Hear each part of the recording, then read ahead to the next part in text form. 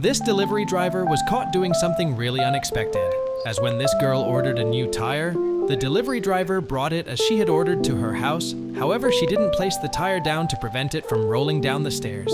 And as soon as the driver walked away, the tire started to roll to the other side of the street.